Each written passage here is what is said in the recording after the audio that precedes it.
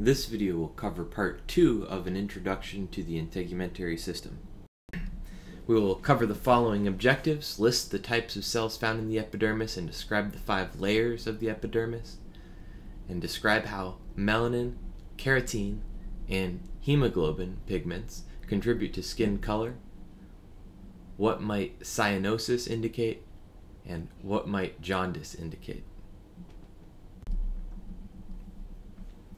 The most common type of cell in the epidermis is called a keratinocyte.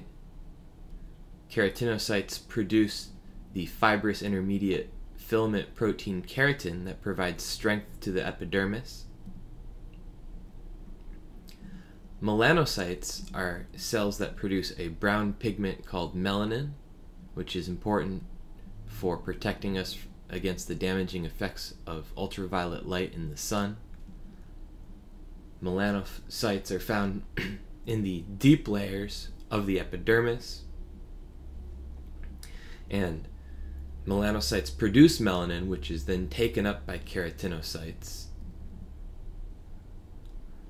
Langerhans cells are a type of leukocyte found in the epidermis.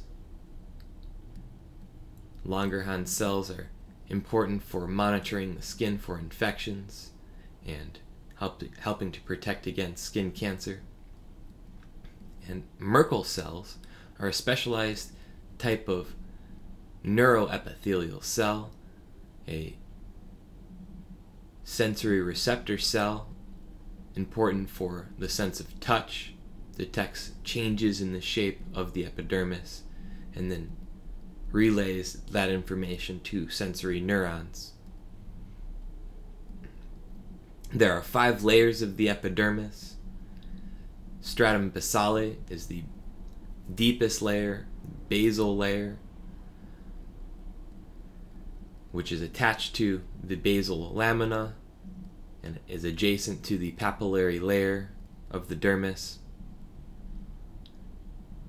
It's also known as the stratum germinativum because the Latin word germinare means to sprout. The stratum basale or stratum germinativum contains stem cells, and these stem cells have the capacity to divide and differentiate into keratinocytes in order to regenerate the epidermis after damage, after injury, and to constantly regenerate the layers of the epidermis as cells are continuously being lost from the surface of the epidermis. Melanocytes are also found in the stratum basale, and they produce the melanin, the brown pigment, which is important for protecting against UV light.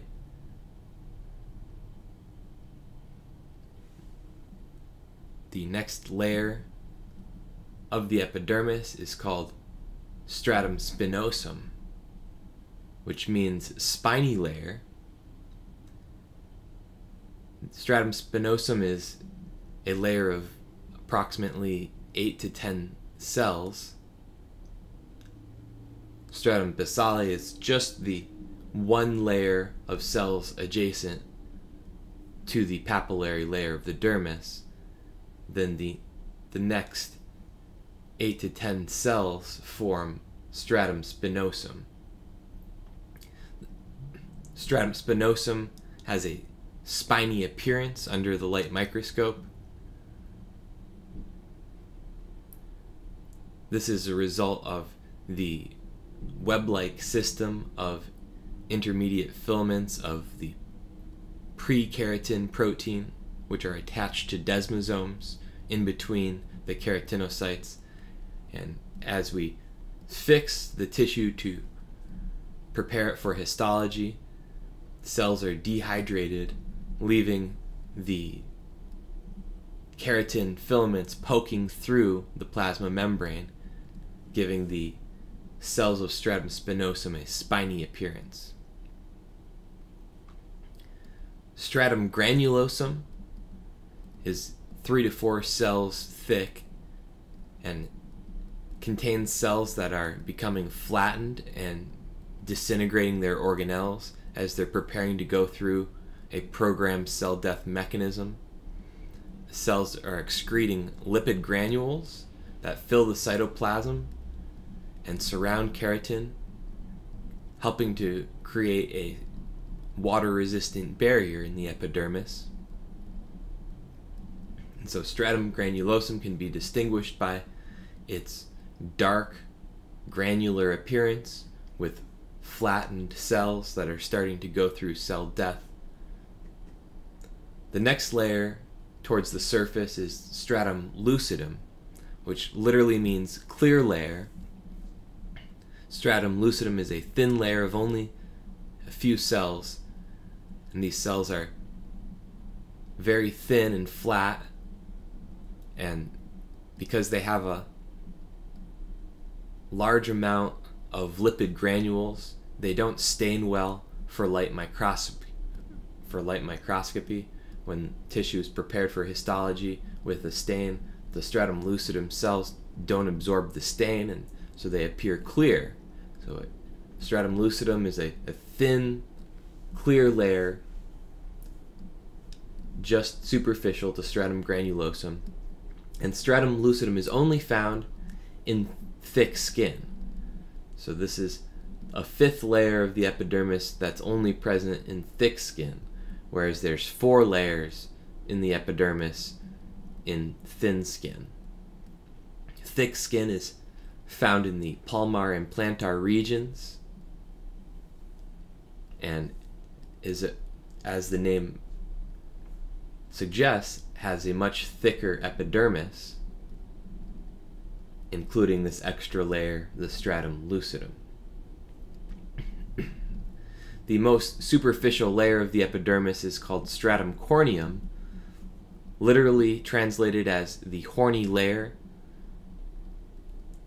The stratum corneum contains dead keratinocytes, which are filled with keratin and they're surrounded with glycolipids that fill the extracellular space, creating a water-resistant barrier. Stratum corneum is the thickest layer of the epidermis. Cells are constantly being shed from stratum corneum, and new cells migrate up from stratum basale through stratum spinosum, stratum granulosum, and stratum lucidum in order to replace the cells that are lost from the surface of stratum corneum. The dead keratinocytes that are attached to each other within stratum corneum stay held onto the epidermis for approximately 2 weeks before they're normally broken away and shed from the surface.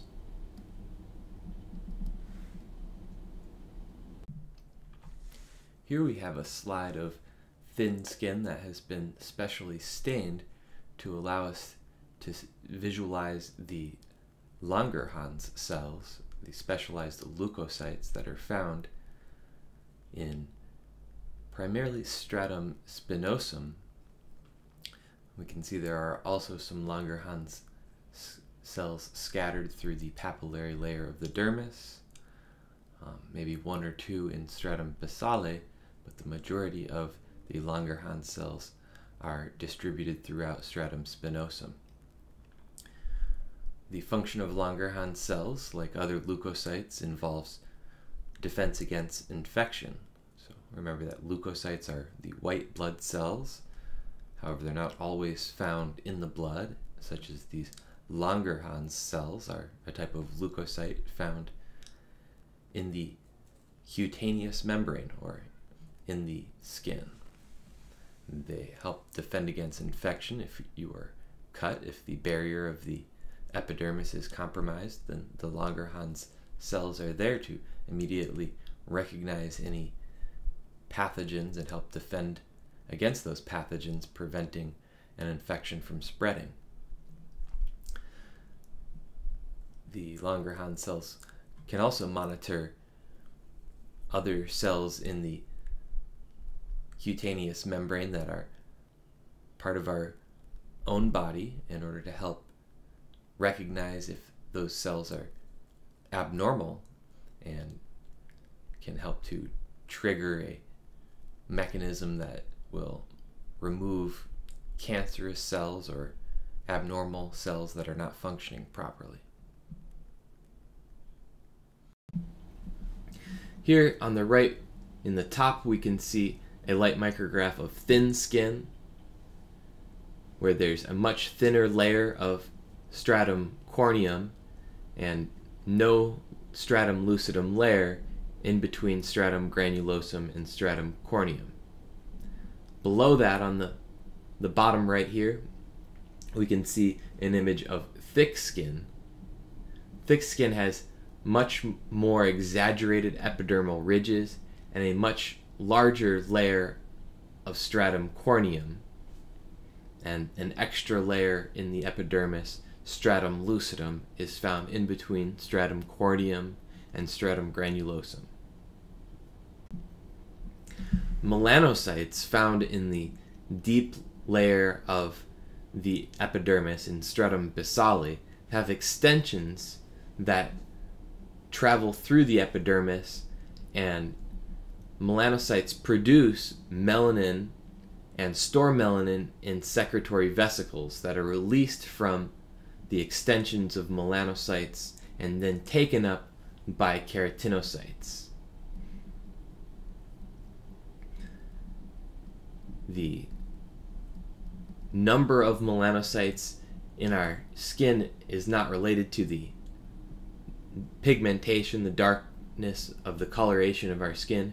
Instead, the activity of melanocytes contributes to darker skin pigment, where melanocytes can produce more melanin and there will be a thicker layer of the epidermis that contains melanosomes, that are the granules of melanocytes inside of the keratinocytes.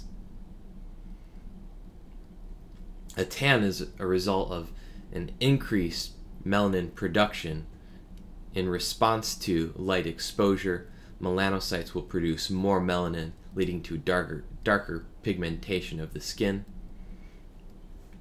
Freckles and moles are examples of local increase in melanin accumulating within a region of the skin. Hemoglobin is another pigment that contributes to the color of the skin. Hemoglobin is a red pigment found in erythrocytes within the red blood cells inside of our blood.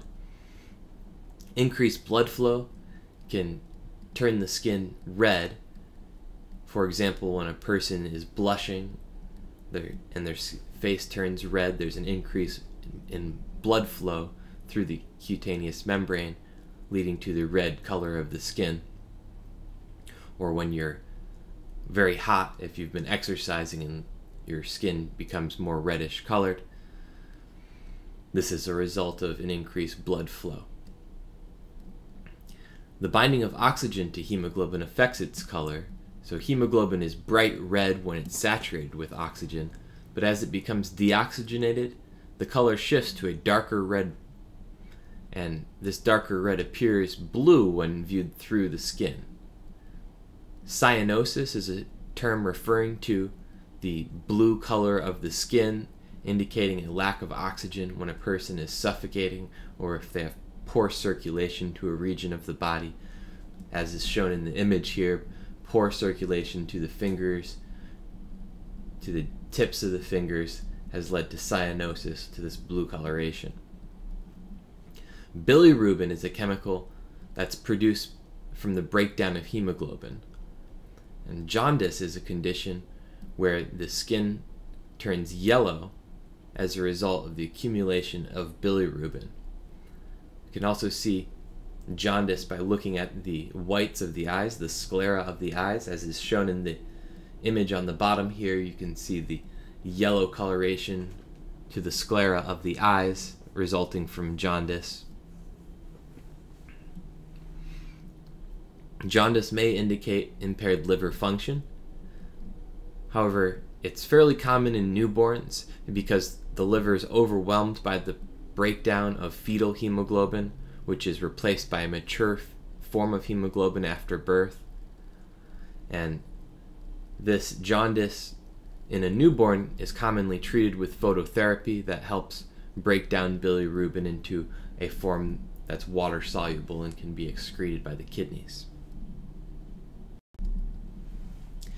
Carotene is a pigment that has an orange color, which comes from vegetables. Beta carotene is a precursor to vitamin A that gives the orange color to carrots. And as we consume vegetables that contain carotene, it contributes to the color of our skin, giving an orange pigment color to our skin. However, if we consume a large amount of carotene, it can lead to a excessive orange coloration of the skin known as carotenosis, as is shown in this image. This infant has carotenosis from excessive consumption of carrots.